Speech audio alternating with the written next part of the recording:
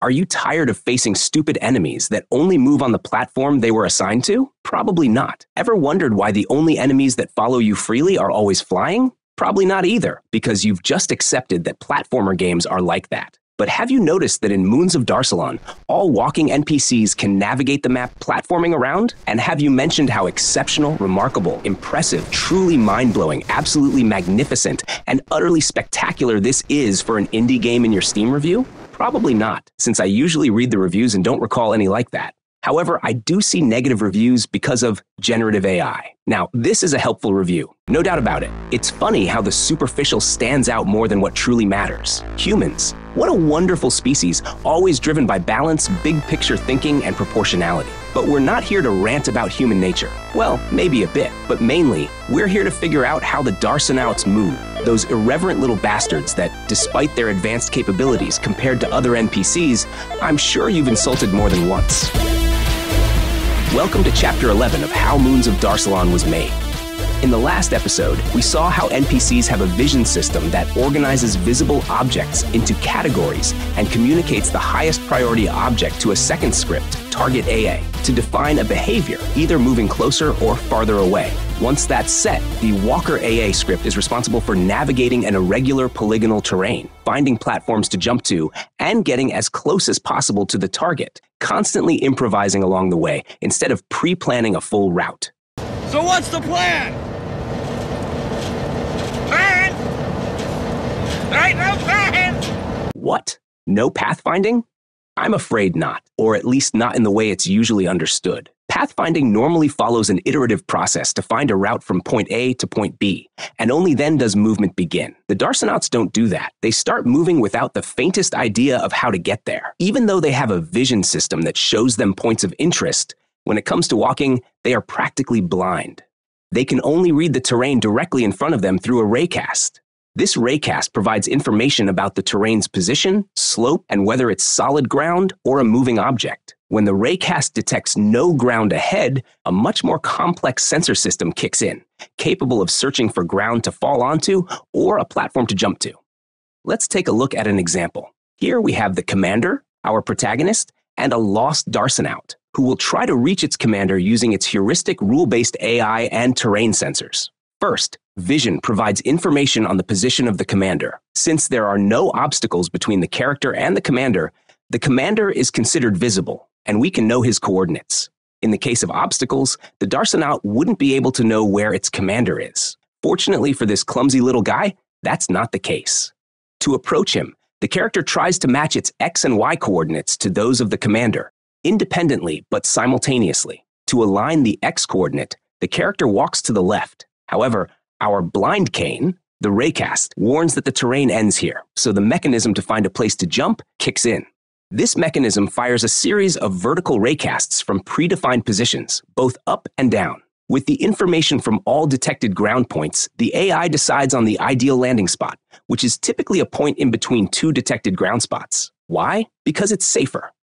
If the AI tried to land on a point found at the very edge of a platform, the landing could be slightly inaccurate, and the character might fall off. Once landed, the character continues trying to match the X coordinate, and the Y as well, which I'll get to in a moment. So, it keeps walking left until it reaches the commander's X coordinate. Now, you'd think the Darsanaut would get stuck in a loop, rapidly switching between left and right. But no, this doesn't happen. Why? Because there's a movement margin that gives the character a range of freedom, allowing it to find paths, as we'll see in a moment. But this is also the reason why Darsanauts sometimes display behavior that the player may perceive as chaotic or incorrect. I would have liked to find a solution for this, but it's complicated because fixing it would mean removing the main mechanism that allows them to find routes.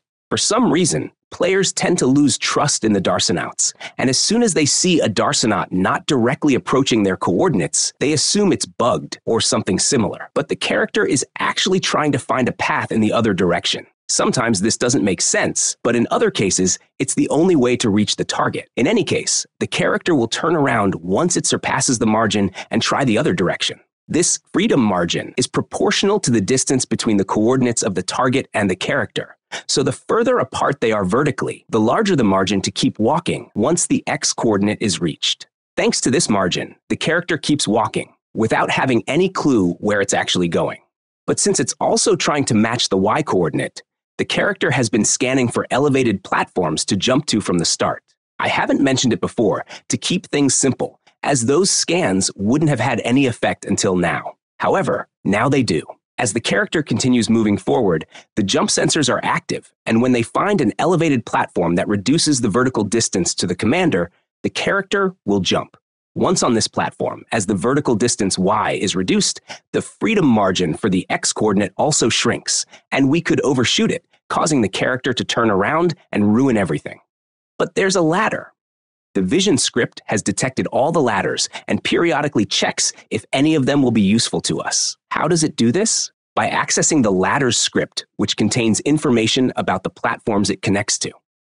The first thing it does is compare our ground collider with all the platform colliders connected to those ladders. As soon as it finds a match, we know that we'll be able to use that ladder if we keep walking. However, we also need to check if that ladder will bring us closer to our target. This is easy because, as we already know, each ladder stores the colliders of the platforms above and below it. If we confirm that the ladder indeed leads to a spot closer to our target, it is inserted as an intermediate point, temporarily bumping the commander down in the target list. Since we now have a new primary target and we're at the same height as it, the freedom margin is reduced to the minimum. This puts us outside of that margin, forcing us to walk toward the ladder. Once we enter the ladder's collider, it will be detected by the Walker AI script, and the character will start climbing. And once it starts climbing, the ladder is removed from the list of targets, and the commander becomes the top priority again. Once the character finishes climbing, the vertical distance is reduced so much that the freedom margin for the x-coordinate is small, meaning the character overshoots again. This causes the character to walk to the right. Since the y-coordinate still needs to be matched, the mechanism for finding a place to jump comes into play again on this platform, and a jump is performed, leading to the final platform. If you're wondering how this set of rules and sensors even works at all, well, you should know that I sometimes ask myself the same question. But the truth is, it works pretty well. There are some additional details, like an independent freedom period, separate from the freedom margin, which the characters activate when they get stuck. Let's see this in another example. The Darsanaut is following the commander, and the difference in height between the two determines the size of the freedom margin. In this case, the Darsanaut is outside of the margin, which forces the Walker AA script to move the character to the right to re-enter the margin. However, it soon encounters a wall, triggering the look for place to jump mechanism. This mechanism launches its predetermined raycasts to find suitable ground to jump to, but only finds one point of ground, the first one. The rest are not valid because the raycast detects ground at the start, meaning we're inside solid rock. Not even the first point is valid because the slope is too steep, and even if it wasn't, it wouldn't be enough because we'd only have one valid jump point. Remember, we jump to the midpoint between two ground points because it's much safer. In conclusion, we cannot jump over this wall. At this point, the Darsanaut realizes it's stuck and activates its free movement mode, allowing it to ignore the x-axis freedom margin and move freely in both directions. Since it can't move right, it tries to go left. As the character is also trying to match its y-coordinate with the commander, the look for place to jump on the go routine is running while walking. This time, two valid ground points are found, both with minimal slope. A midpoint is calculated, and since jumping there would reduce the y distance from the commander, the Darsanaut decides it's a good jump point and performs the jump. After landing, free movement mode deactivates, and the Darsanaut now cares about the freedom margin, realizing that it is outside of it. But in reality, the margin is no longer this one, it's actually this one, because it auto-adjusts based on the difference in height. The Darsanaut moves right again to re-enter the margin and encounters a hole. It could drop down, but that would increase the y distance from the commander, which doesn't make sense. So it decides not to drop and instead looks for another place to jump, hoping to reduce both the x and y distances. Now at a higher elevation, it finds 3 valid jump points and chooses the furthest one because it brings the Darsanaut closest to the target. The jump is executed successfully. This temporary free movement mode often helps them find a path to their target, but not always. Sometimes it's impossible for them to continue, and they would need a proper pathfinding system, something similar to a star, which systematically tries different routes until it finds the right path. Something similar could be implemented in Moons of Darsalon, but I'm concerned about performance. Raycasts are expensive, and finding places to jump requires a lot of them. Here, I've explained the process in a simplified way, using just one set of 5 raycasts to find a jumping spot. In reality, there are 4 sets, one for finding elevated places with 8 raycasts, another for finding lower ones with 6, and 2 more with 6 each specifically for level platforms.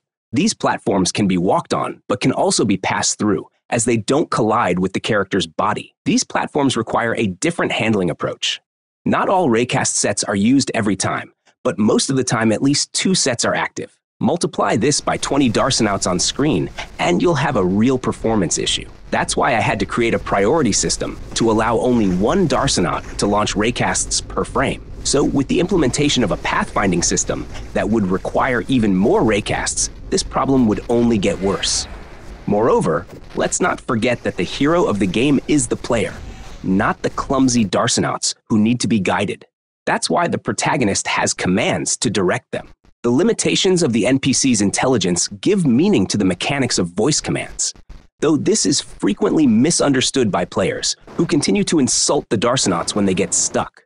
These days, everyone is concerned about harassment in gaming environments, but what about the poor NPCs? Nobody cares about them. It's sad. Anyway, this is the end of this chapter. In the next one, we'll dive deeper into how the jump sensors work, including a debug mode that visualizes the results of each raycast. We'll also explore more of the Darsanaut logic to understand why some behaviors might have led you to think they're idiots. But if you think about it, maybe the idiot wasn't exactly the Darsanaut. No, I didn't say you were the idiot. That's something you thought on your own. No, don't look at me. I didn't do it. Nobody saw me do it, and you can't prove anything.